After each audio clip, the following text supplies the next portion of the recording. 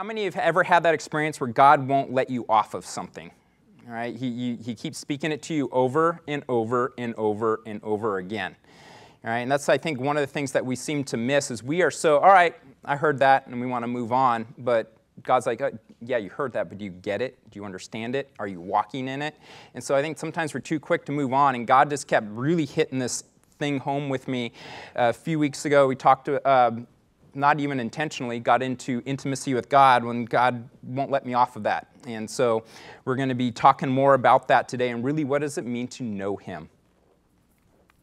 So we're going to start off in John 17, 1 through 3. You may be familiar with that because I've used it a lot when I've been up here. Starting in verse 1. These words spoke Jesus and lifted up His eyes to heaven and said, Father, the hour is come. Glorify your Son, that your Son may glorify you, as you have given Him power over all flesh, that He should give eternal life to as many as you have given Him. So notice He said He's going to give eternal life, should give eternal life, and just about anywhere you see that in the New Testament, it's in a subjunctive case, and we're going to talk about that a little bit later on. Okay, it's in the realm of possibility, not inevitability. It means that some people will receive this eternal life, others won't. So now, He's going to go on, verse 3, and define what eternal life is.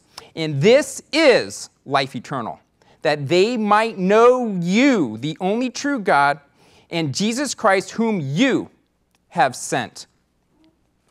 Okay, so eternal life is not just, Father, I repent of my sins, I ask you to forgive my sins, and come live in my heart. Boom, okay, I've got eternal life. That's not eternal life. That may be a starting point, but eternal life is knowing God, knowing the Father, and walking with Jesus.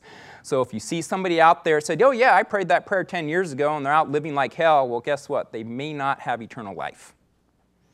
Right? Because eternal life is actually walking in and knowing God. Might know is the Greek word gnosko. It means to learn to know, come to know, get a knowledge of, perceive, feel. To know, understand, perceive, have knowledge of. It's a Jewish idiom for sexual intercourse between a man and a woman, to become acquainted with, to know. So we can see here that to know something is used to describe also the relationship between a man and a woman through sexual intercourse. This same word is also used in Matthew chapter 1, verses 24 through 25. Then Joseph, being raised from sleep, did as the angel of the Lord had hidden him, and took unto him his wife, and knew, that's the word gnosko, her not. Okay, so notice here it's referring to the sexual intercourse between a man and a woman. Knew her not, till she had brought forth her firstborn son, and he called his name Jesus. The Hebrew equivalent to gnosko is the word yada, and we see that in Genesis chapter 4, verse 1. And Adam knew Eve, okay, there's yada, knew Eve, and she conceived and bore Cain, and said, I have gotten a man from the Lord. Okay? Is that weird, or is there something more the Jewish people understood about knowing something that we've kind of taken for granted? Okay? We hear something, we go, oh yeah, I know it.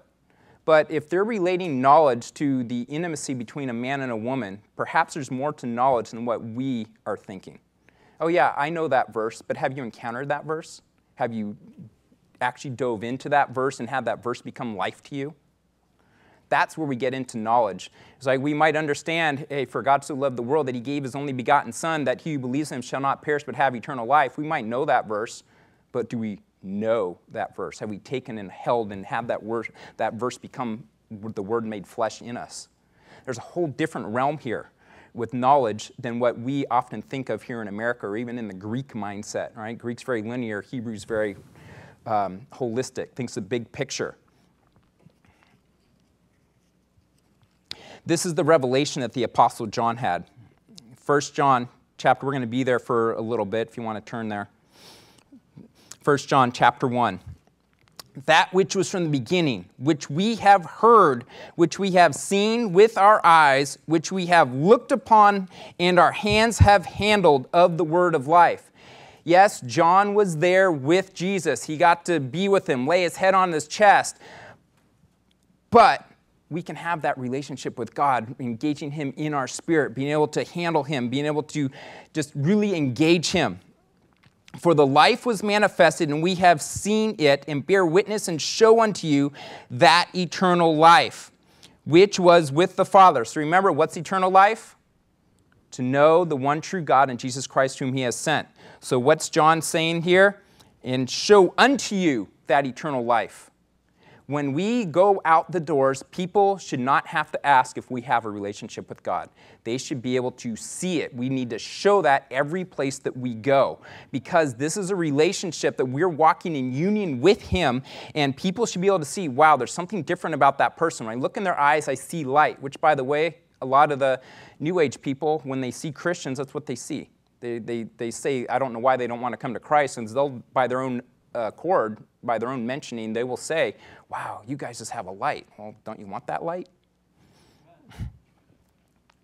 Okay. The eternal life which was with the Father and was manifested unto us. That which we have seen and heard declare we unto you, that you also may have fellowship with us. And truly, our fellowship is with the Father and with his Son, Jesus Christ. So why are we to go out and to show people that we have life? We have eternal life because other people need to have the fellowship with the Father that we have. They're not going to know if we don't tell them. They're not going to know if they don't see it in our lives. This is one of the discussions I have regularly with God, and I say, God, it is pointless for me to go in and spend time with you alone if my life doesn't reflect you when I leave the secret place, when I leave my personal quiet time with him. We should never technically leave the secret place. We should always be walking in that place. And we'll probably look at Psalm 91 a little bit later on. But it should be so important to us that others want to have what we have, right? There's this place where we can go to two extremes, and we'll be talking more about this as we go on. We can either go in and all we do is spend time in the quiet room, secret place, behind closed doors, praying, reading the Bible, doing all that stuff. And honestly, there's some people out there, they're just like, oh yeah, I've seen visions about people who are closest to God, and they're always the intercessors. And I'm like, well, I don't have a problem with intercession. Intercession is awesome. We need intercessors, but I have a problem with that because if all they're doing is spending time in the prayer closet, then they're not busy obeying Jesus' commands. And it says that's how we show God that we love him. So I question those visions, honestly, when I line it up with the Word of God. But we can go to another extreme where we're constantly busy out doing the work and we neglect the secret place, right? And sometimes we can get out and we can get so busy doing the work that all of a sudden we're getting worn out, we're getting tired. Well, we need to wonder, are we operating out of our own flesh doing the work, or are we operating out of God? Because if it's out of God, we're operating in and from a place of rest. God's at rest right now, but yet he's working from that place of rest. And if we're in him, we need to do the same. So if we're getting worn out, we need to take a step back. God, have I neglected you somewhere? Have I missed you somewhere?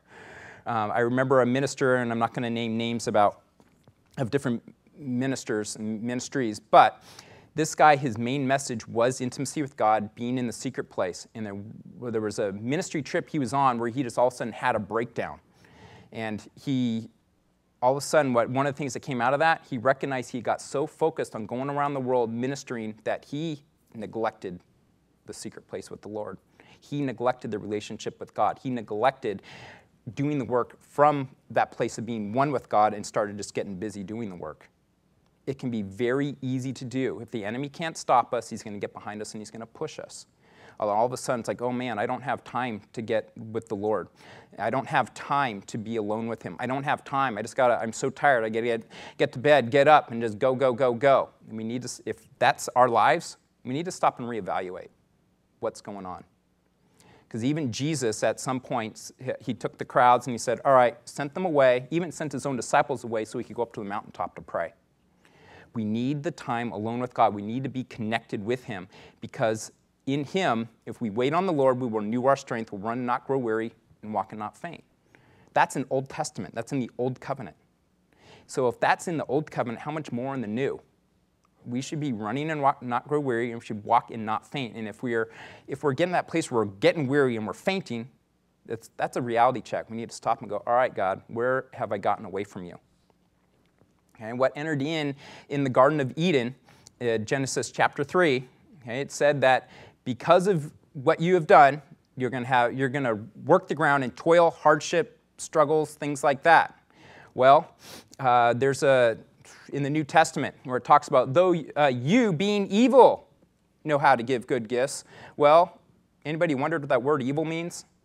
If you look it up in the Greek, full of toil, hardship, and labors, the very thing that entered in at the fall.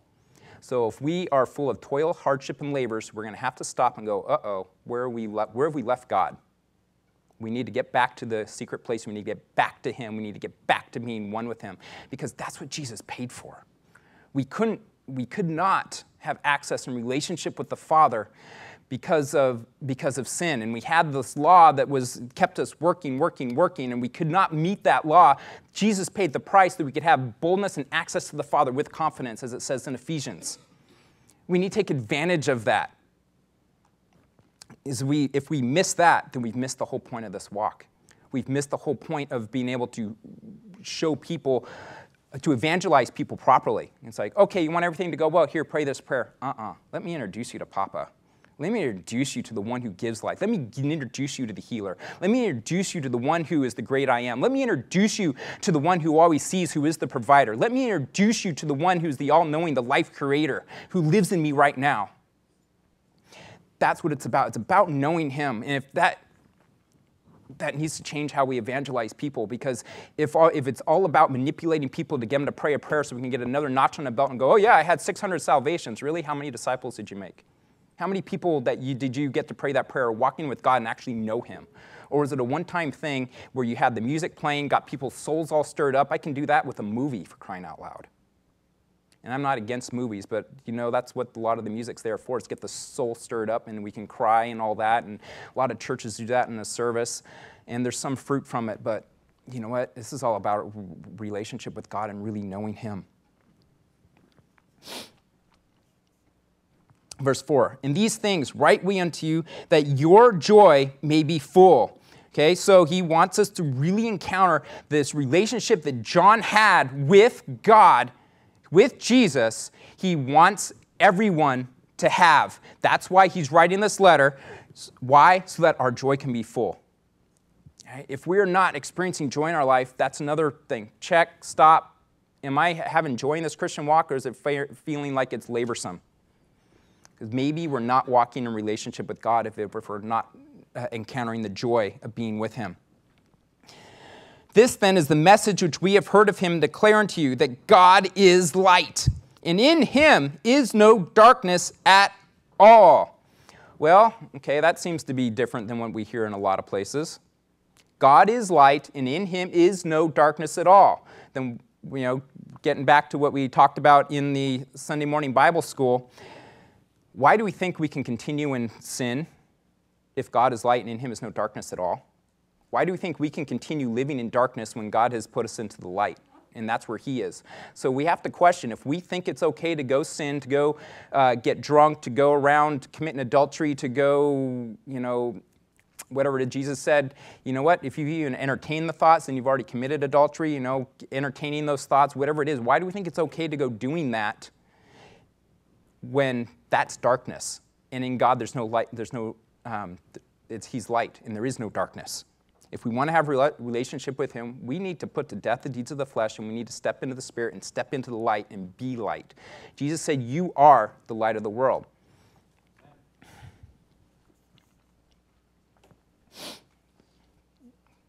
It's like, and there's no darkness at all. If we say that we have fellowship with him and walk in darkness, we lie. Oh, how many times do we hear that in church? Oh, no, you know what? You don't want to say that. That's just mean. You cannot go and tell people that they're lying. Well, what did John say? If we say that we have fellowship with him, we walk in darkness, we lie.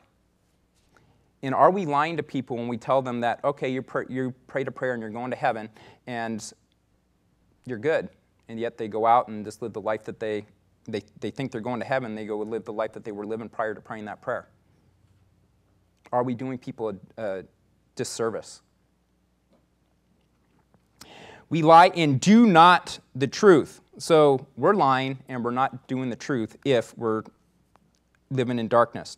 But If we walk in the light as he is in the light, we have fellowship one with another, and the blood of Jesus Christ, his Son, cleanses us from all sin.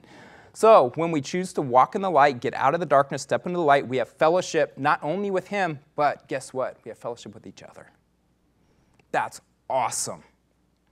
We cannot have true relationship with each other if we can't be open and honest with each other. If we can't go to each other and go, hey, you know what, I'm struggling with this. Can you pray for me?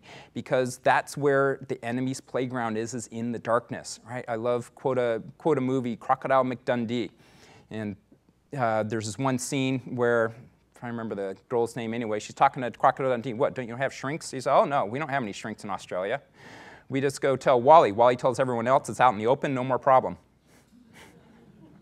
Right? So the devil wants us to say, he's like, oh man, I'm the only one wrestling with this. Oh my gosh, you know, I had a lustful thought, and you know what, I can't let anyone else know. And then the enemy beats us up, beats us up, beats us up, beats us up, until we get that thing out there. We confess it, maybe to a brother or to a sister or whatever it might be.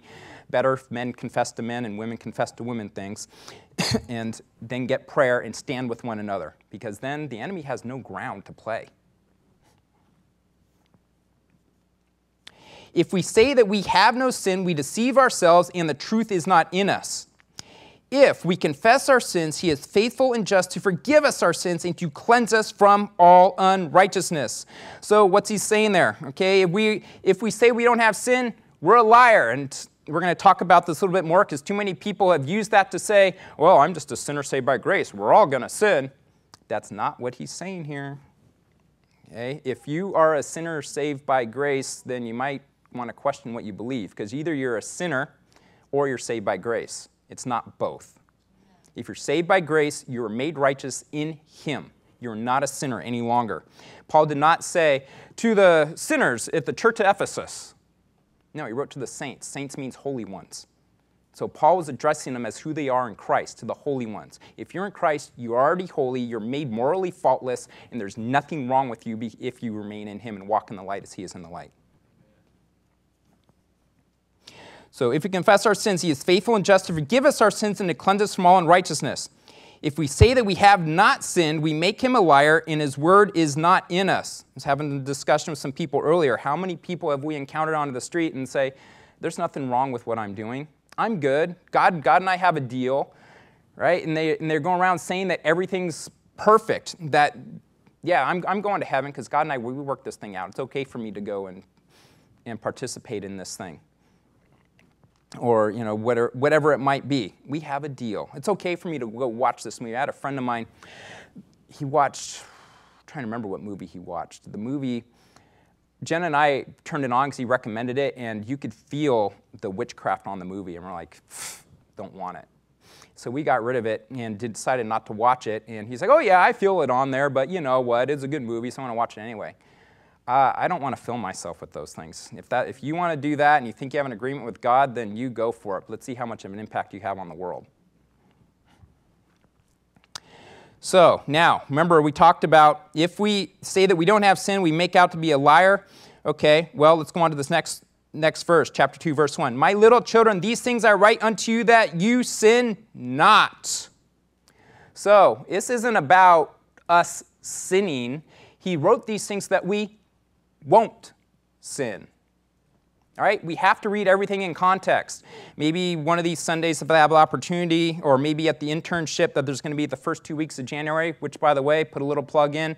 All right? Internship, first 2 weeks of January. We're going to be going through how to study the Bible, how to stir ourselves up, how to do declarations. We're going to be a whole bunch of awesome things during those 2 weeks, first 2 weeks of January, and then we're going to go into DBI year 1. If you haven't been through it, highly recommend it. Even if you've been through it online, I highly recommend you sign up, go online, call the church, whatever you need to do, and contact my wife, Jen. She'll plug you in. She's looking at me, what did you just volunteer me for? Even if you've been through it online, there is a difference of getting the exposure in a classroom with other people that are going through it with you. It's a whole different experience. It's awesome. So he wrote these things that we wouldn't sin, and if any man sins, we have an advocate with the Father. So I write these things to you so that you'll be in the light as he is in the light, and so that you won't sin. But if you do have an advocate with the Father, Jesus Christ the righteous. And he is the propitiation, the substitution for our sins, and not for ours only, but also for the whole world. This is where people go off. All right? They think that because Jesus was the propitiation for the sins of the whole world is saved. The whole world's not saved until they enter into relationship with Papa and with Jesus. And hereby we do know that we know him if we keep his commandments. So here's a sure sign. John tells us, all right, you want to know how to know him? If you're keeping his commandments, you know him. If you're not, well, you may want to question if you really know him. He says, he that says I know him and keeps not his commandments, oh, here he goes again. Dang, that John, John, I really wish that you would just be softer with me.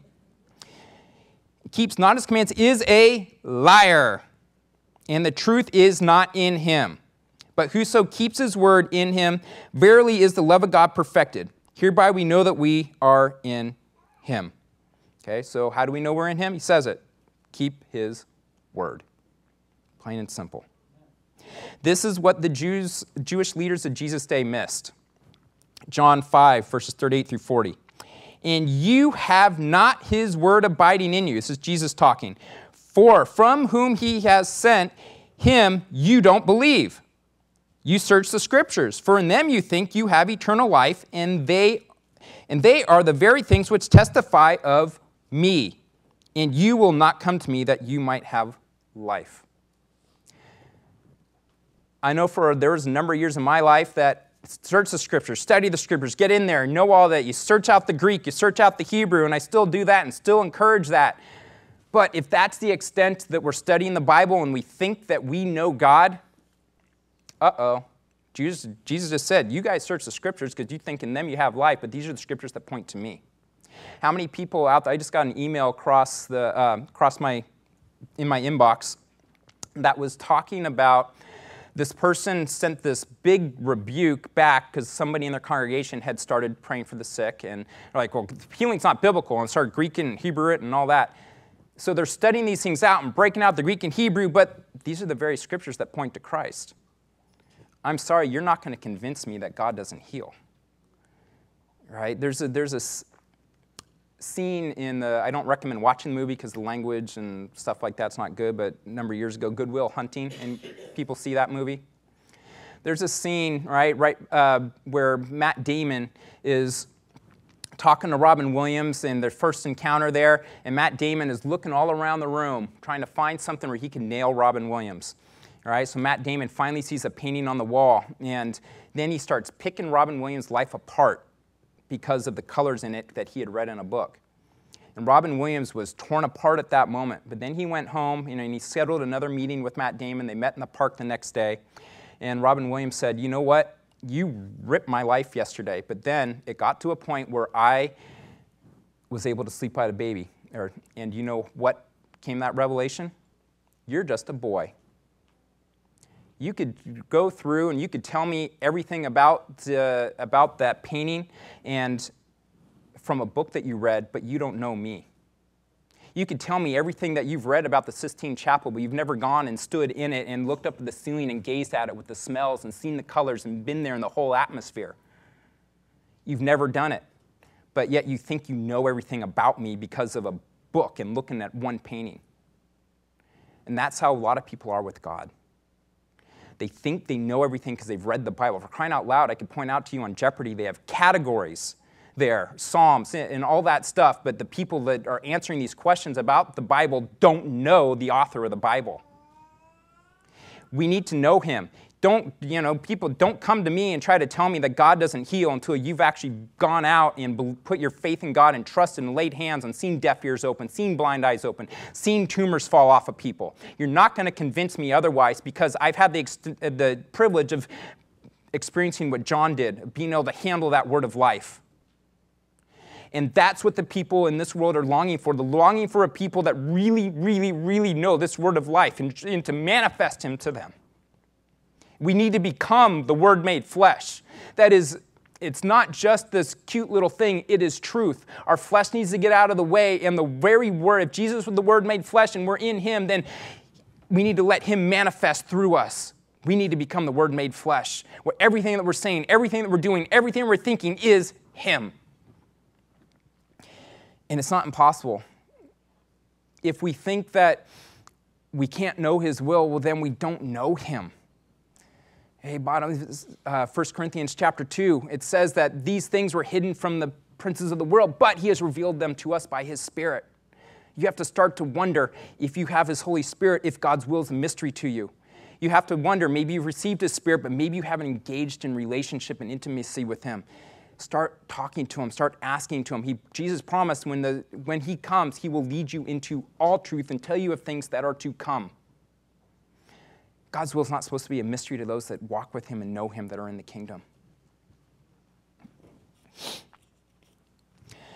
Now back to John 17:3. The word translated might know is in the present active subjunctive. It could be translated may be knowing. This indicates that knowing God is not a one-time event. It's a continual relationship day in and day out, just like marriage. Right? You've heard me use that analogy before. Marriage is not saying your vows at the altar and going, peace, babe. I'm with you. I said my vows, but now I'm going to go out and hang at the bars, pick on women and all that other stuff. It's not that at all. That's how we treat God. We're so presumptuous on him. We're too familiar with the God that we barely know. And that needs to change.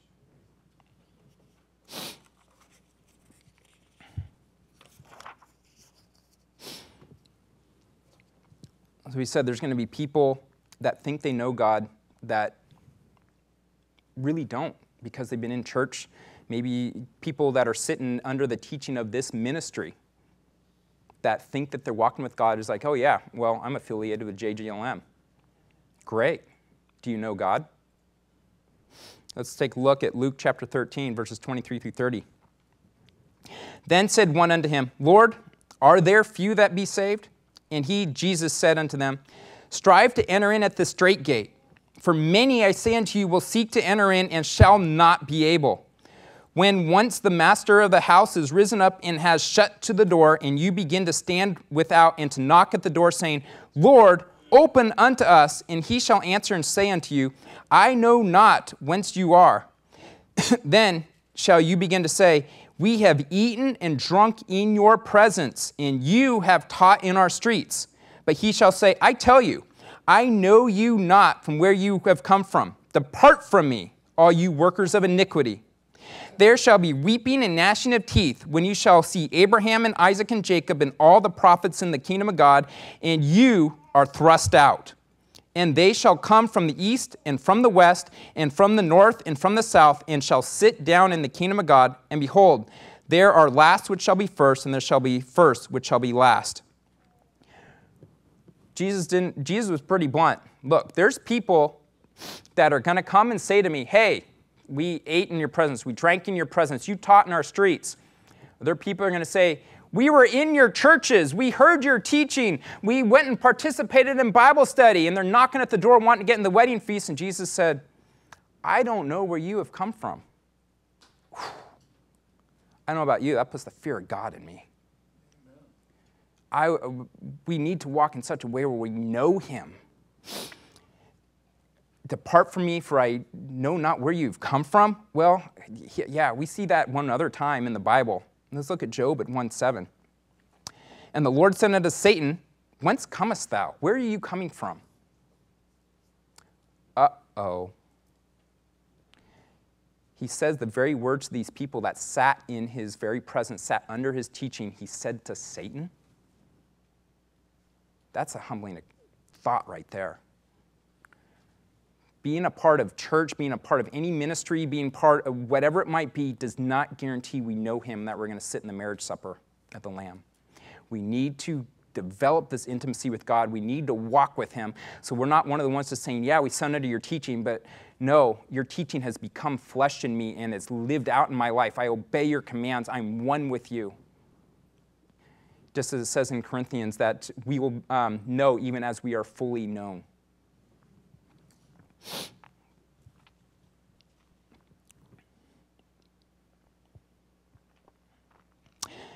Matthew 7, verses 13 through 27. Enter in at the strait gate. For wide is the gate and broad is the way that leads to destruction, and many there be which go in thereat. Because strait is the gate and narrow is the way which leads unto eternal life, and few be there that find it. Beware of false prophets, which come to you in sheep's clothing, but inwardly they are ravening wolves. You shall know them by their fruits. Do men gather grapes of thorns or figs of thistles? Even so, every good tree brings forth good fruit, but a corrupt tree brings forth evil fruit. I'm going to stop there for a second. Most of the time when we hear that passage, we think of fruit. The emphasis here is tree. Good tree brings forth good fruit. And a lot of times we hear, oh my gosh, I just told a lie. Oh man, I have to. And we start focusing on the fruit.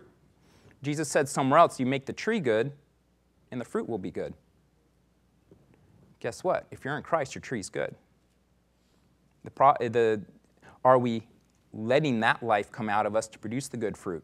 As soon as we start getting fruit-focused, well, then we're forever going to be fruit-focused, and we're always going to be trying to clip all those bad fruit that come off rather than letting the life of God, the good tree, come up out of us, right? What did Jesus say?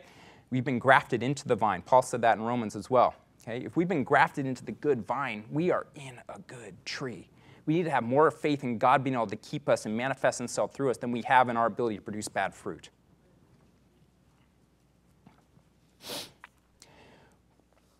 Wherefore, by their fruits you shall know them. Not everyone that says unto me, Lord, Lord, shall enter into the kingdom of heaven, but he that does the will of my Father which is in heaven. Many will say to me in that day, Lord, Lord, have we not prophesied in your name? Not every prophet that's out there prophesying in the name of God is connected with God. Okay, we can take it back to the Word.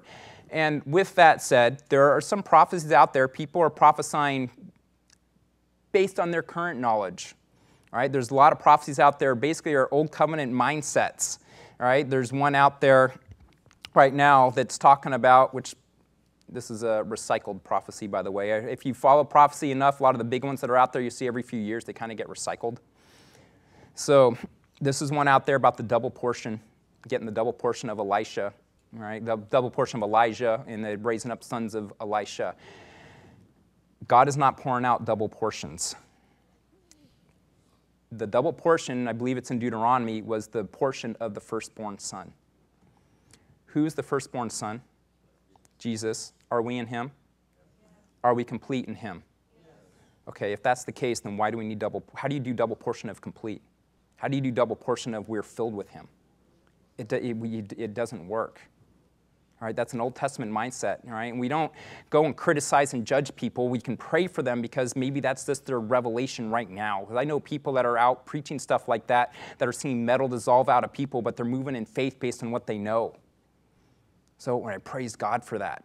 But there's this other place, if they come to the realization of who Christ is and who they are in Christ and being one with him, that you're not trying to get a whole nother anointing, that we are in the anointed one. And in your name have cast out devils. Ooh, there's another big one. All right, so we go and cast out devils. We use the name of Jesus. Doesn't mean we know him. It doesn't talk about laying and done in your name many wonderful works, right? We might be able to include healing the sick in that. There's yogis and other people that are out there healing the sick, but they're not connected with God. Right? What's Curry say? The power of God's mechanical. You can do this stuff outside of being one with God. So just prophesying, just doing wonderful works, just doing all those things does not make us Christian. What makes us Christian, little Christ, is being one with him, knowing him. That's what the world's waiting for. And then will I profess unto them, I never knew you. Depart from me, you workers of iniquity, workers of lawlessness. Therefore, whosoever hears these sayings of mine, oh, here we go. Now he's describing what it is, how come they were workers of iniquity. Therefore, whoever hears these sayings of mine and does them, I will liken him unto a wise man which built his house upon a rock. And the rain descended, and the floods came, and the winds blew, and beat upon that house, and it fell not, for it was founded upon a rock. So, the workers of iniquity were not doing the works of Christ. They were not found in him. They did not have their whole life founded upon that rock. And that's one of the ways that we're going to know who's part of God and who's not. When the rain and the winds come, who's still left standing? And everyone that hears these sayings of mine and does them not shall be likened unto a foolish man, which built his house upon the sand. And the rain descended, and the floods came, and the winds blew and beat upon that house, and it fell, and great was the fall of it. Right? If we're not connected with God, the winds come, the rains come, all that stuff, we're going to be acting just like the world. Oh God, why did you let this happen? Oh God, it's just like Job's wife. Curse your God and die. That's where we're really going to know if we know him or not, is when those times come. You're right. You're right. God caused the rain to fall on the just and the unjust. There could be times we think that just because we get into this relationship with God, that everything's going to be peaches and flowers and all that from this moment forward. No, we enter into that place, like Paul said, of I learn to be content, whether I have a lot or if I have a little. I am not changed because he is not changed. He's the same yesterday, today, and forever. And he's the same yesterday, today, and forever. I shouldn't change. I should be the same yesterday, today, and forever, regardless if I have a lot or if I have a little. Which, by the way, I believe that that's one of the reasons that Jesus did not initially rebuke the storm for the disciples. Jesus was sleeping on the boat. The storm was going on. The storm was, he knew who he was. He knew that he was going to accomplish the purpose for which God sent him. And it didn't matter what wind, waves, and whatever came against him. He was going to fulfill that purpose. I believe he rebuked that storm for the disciples because they were freaking out. And he says, all right, peace be still, you of little faith. He did that for them, not for himself. Amen. Right? When Paul encountered storms, he didn't go and rebuke the storm either. He was at peace the whole time. He's like, yeah, angel of the Lord appeared to me, and he's given me all you on this boat, so I'm not worried. Could Paul rebuke the storm? Yeah, he could have, but he was in that place of peace. And when we're at peace, we don't worry about the storms. We may say, peace be still, to help give peace to people around us, and they go, who the heck's that person that even commands the winds and the waves?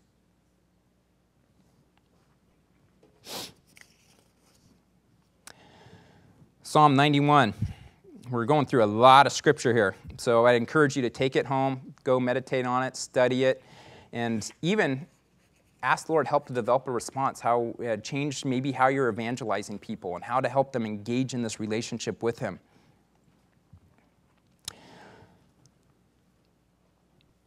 Psalm 91, he that dwells in the secret place of the Most High shall abide under the shadow of the Almighty.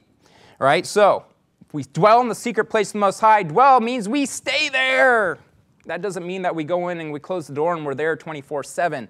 It means we can go in and have those private times with God, but when we leave there, we're not leaving him. We remain in him, we walk in him, we stay with him, we stay in step with him. And if we do that, we'll stay under the shadow of the Almighty, right? And that's what Curry says a lot, is that one of our biggest problems is that we poke our head out. And the devil goes, oh, there you are. We're supposed to remain hid in him, right? Colossians chapter 3. Our life is hid in Christ. I will say of the Lord, he is my refuge and my fortress. So notice, prerequisite, he who dwells in the secret place in the Most High shall abide under the shadow of the Almighty, and the person who's dwelling in that place shall be able to say of the Lord, he is my refuge and fortress. How many times, I know I've done it, where I've gotten too busy, kind of gotten away from God, and I become presumptuous on his promises. But when we neglected the secret place and we're going, God's my refuge, God's my fortress, and well, how come it's not working? Well, maybe we left the relationship. Those who dwell in the secret place in the Most High shall abide in the shadow of the Almighty. That person will say, he is my refuge and my fortress. My God, in him will I trust. How can you trust a person that you don't know? Surely he shall deliver you from the snare of the fowler. So notice, right, this is all going back to verse 1, dwelling in that secret place. The promise is if we stay there, right, the same promises that we have in Christ, we remain in Christ, we shall be delivered from the snare of the fowler, from the noisome pestilence. All right, so big to-do about flu and all this other stuff, which I honestly, my opinion, I don't see why it's even why you should even get a flu shot when it's only 20% effective. They don't know which one they're vaccinating for. I read a report recently, people are getting paralyzed from flu shot. There's been 5 deaths just in within the last year, people getting flu shots. No thanks. And it says if we dwell in the secret place of the Most High, I don't care if the flu becomes a pestilence. We're the answer for that. We need to stay with Him. We need to walk in Him. And if we do that, God promised He'll protect us from it. And then we could go, oh, you have that? You've got that flu? Well, guess what? I'm protected from it because I'm connected with the Father. And let me introduce you for Him. Flu, go in Jesus' name. Here, you want to come to that relationship I have so we can have fellowship one with another? Let's do it. He shall cover you with His feathers, and under His wings you shall trust. His truth shall be shield and buckler. Right? What did Jesus tell the Pharisees? And you shall know the truth, and the truth shall set you free. Jesus is our shield and our buckler. You shall not be afraid for the terror by night. Right? We'll be able to lay down and sleep. We can and not be worried about what the next day is going to bring. All right, let's say I die in my sleep. Okay, I know where I'm going. I live in the light. We're children of the day and not of the night. Nor for the arrow that flies by day. Okay, wars, rumors of wars, not worried. All right, I've said this verse before, Isaiah 60. Okay, arise, shine, for your light has come, and the glory of the Lord has been risen upon you. Though deep darkness cover the earth, and darkness cover the sea, but the glory of the Lord shall be seen upon you. And they shall come, Gentiles shall come to the brightness of your rising. Okay, I'm not going to get into people's theology on end time stuff, but here's the bottom line. It says in the Bible, Isaiah 60, darkness is going to come to maturity, light's coming to maturity at the exact same time. The good thing is as the world gets darker, the light gets shining brighter, and we can have more of an impact. There's going to be a greater distinction, the wheat and the tares. Okay? 1,000 shall fall at your side. We may see people fall. John G. Lake, when he was in Africa, saw people fall. All right, they said it was a bubonic plague. It probably wasn't, but it was another deadly disease. I think it was malaria, actually. But in any event, he was able to walk through that and not die. And people are like, how are you not getting sick? Well, the law of spirit of life in Christ Jesus has made me free from law, sin, and death. And then they took a sample of that from a recently dead person, checked into the microscope, saw that it was still living, put it in his hand, and he said, all right, take it off, check it, and the organism was dead. I'm like, how did you do that? For the law of the spirit of life in Christ Jesus has made me free from the law of sin and death. What if we walked in that confidence in God? What if we knew God like that? Where we're not confident, we're like, that person has a contagious disease, I'm not going to lay hands on them, and man, I better put gloves on before I lay hands on them. Well, guess what? We're already telling that thing we're afraid of it.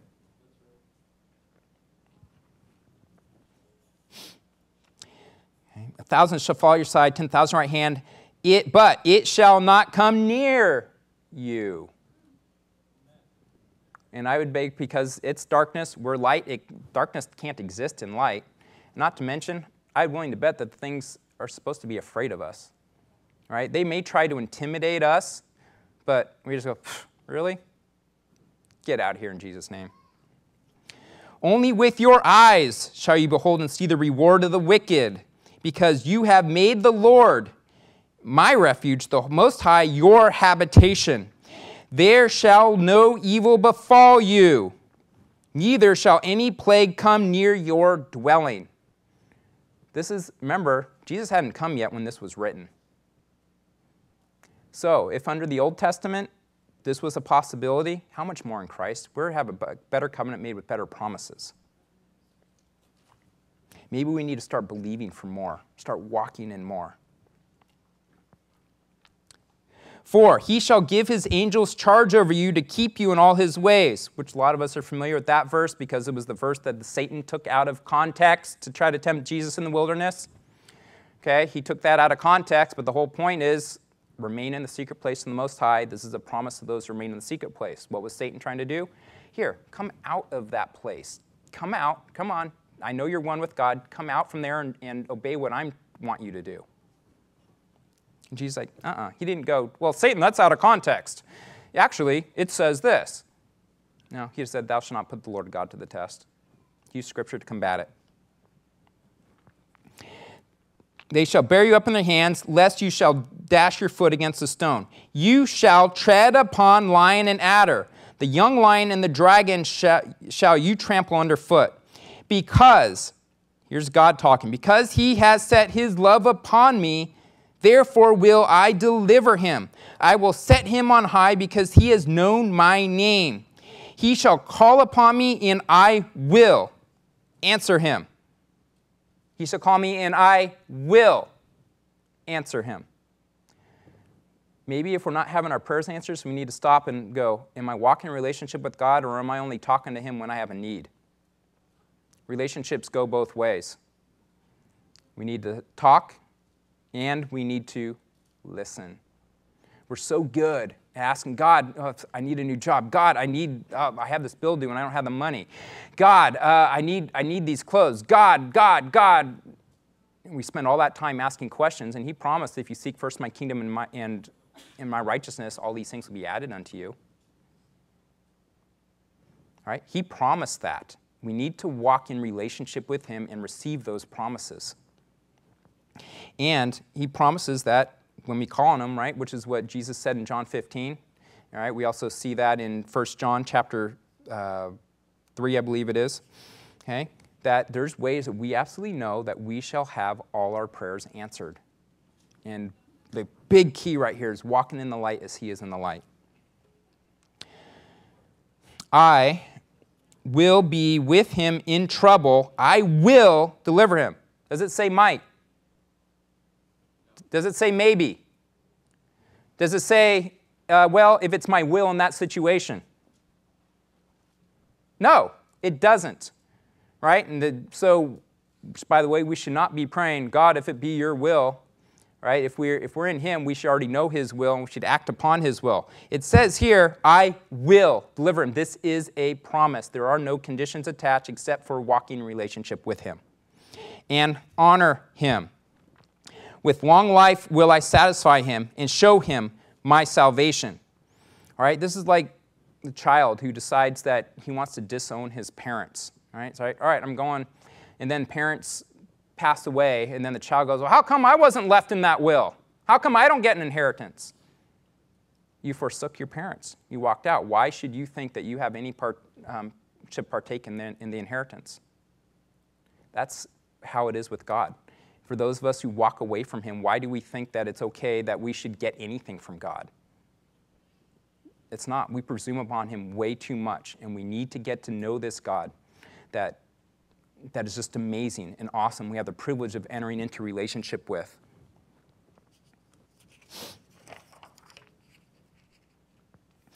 Exodus 33, verse 11. And the Lord spoke unto Moses face to face as a man speaks unto his friend. And he turned again into the camp. But his servant Joshua, the son of Nun, a young man, departed not out of the tabernacle. There's a whole book written about Joshua.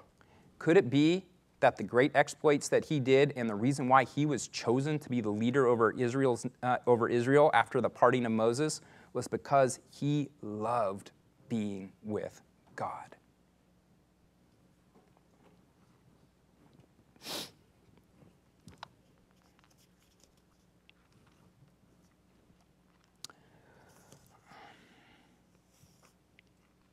Because he had this relationship with God, God gave him some mighty promises. Joshua 1.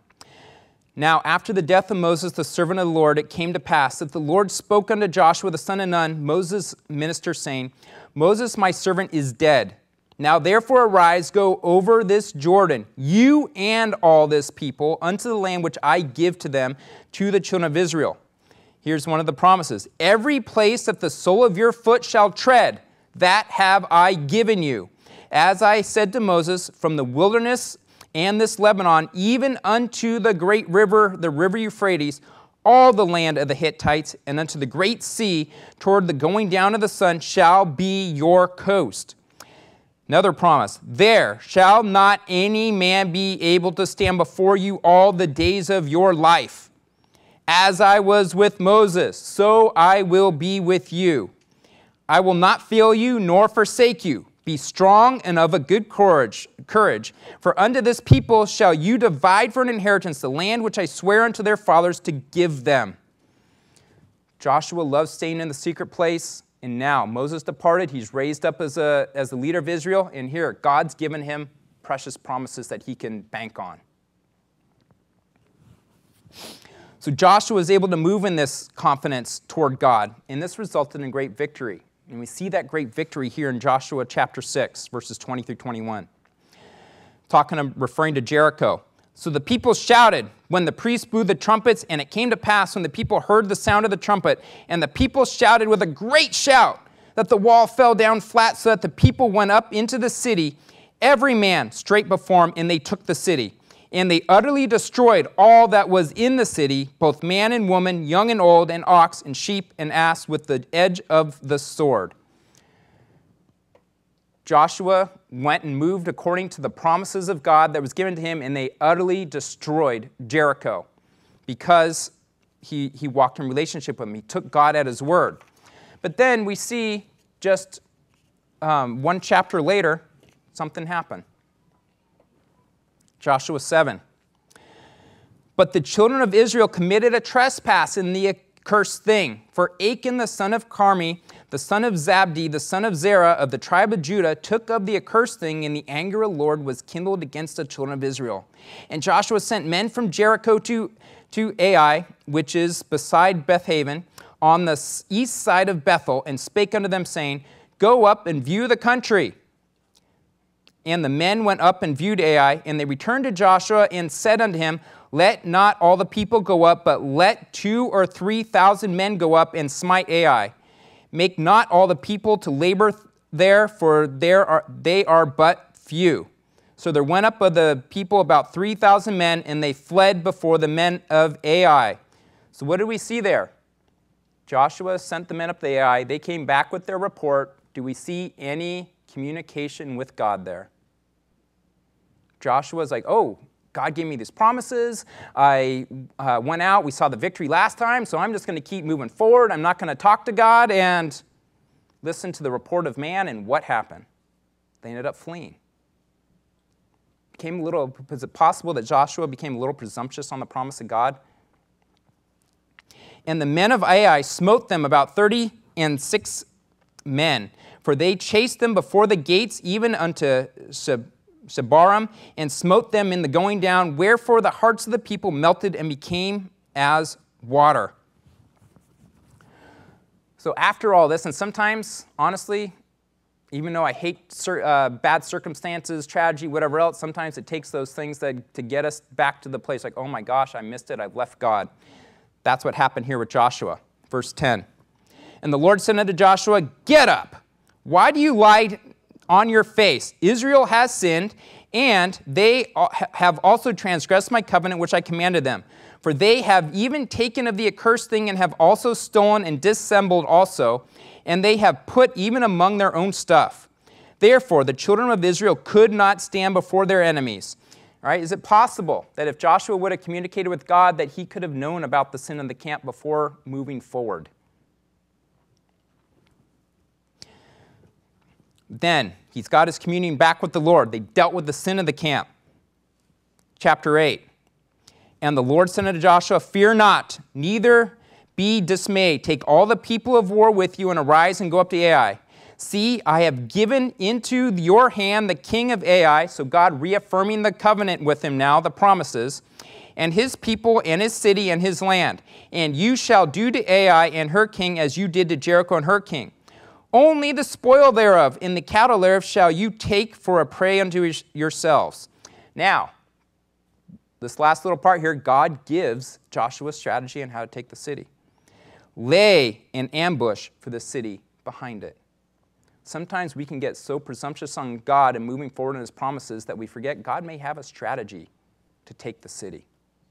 The promises are awesome. We can take him at his word, but we need to walk in relationship with him, and God may say, yeah, that promise is for you, but here's the way to do it, and it's going to save you a lot of heartache if you do it this way.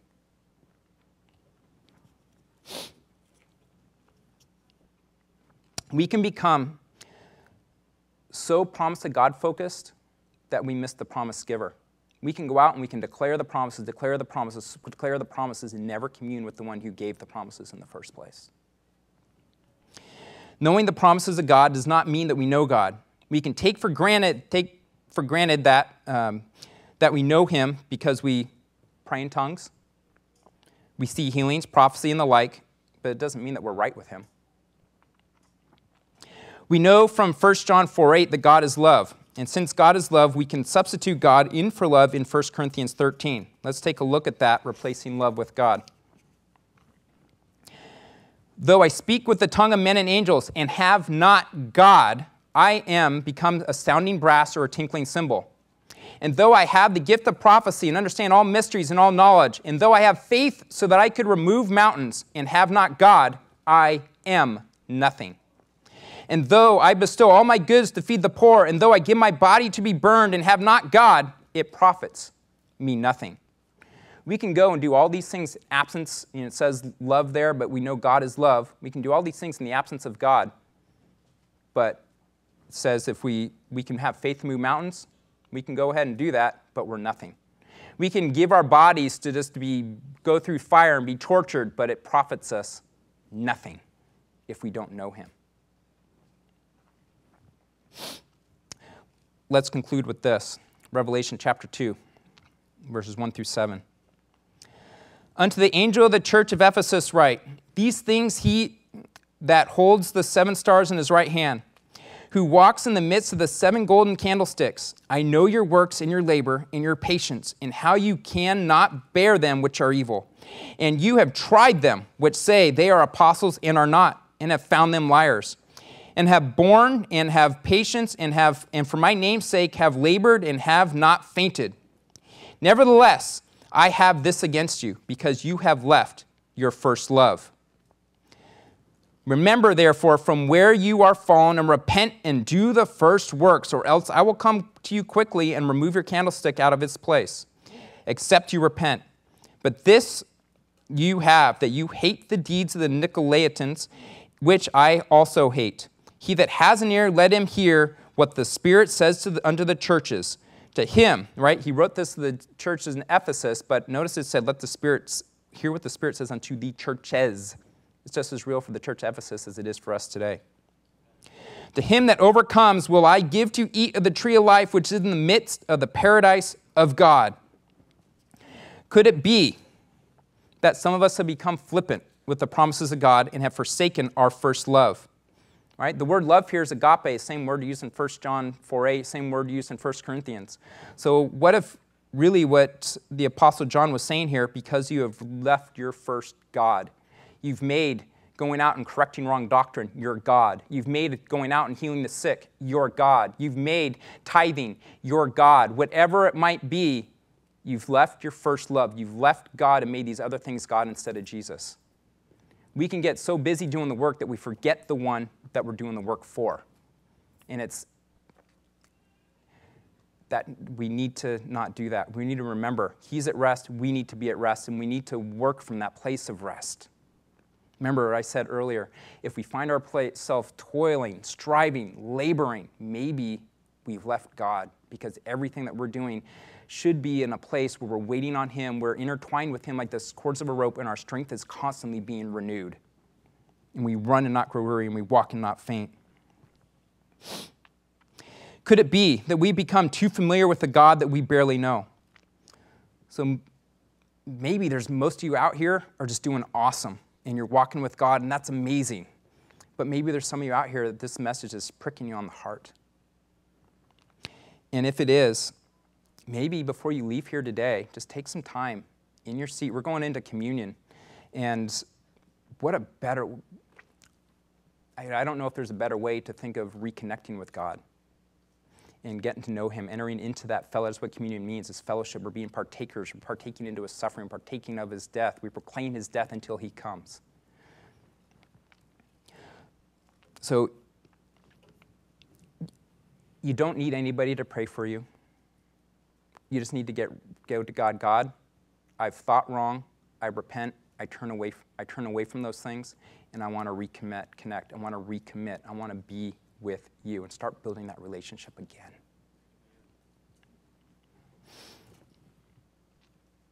I feel like this is a word for somebody. Your marriage has fallen apart, and you've lost connection with your spouse. Have that conversation with your spouse. Say, we've drifted apart, we need to stop, and let's begin getting to know each other again.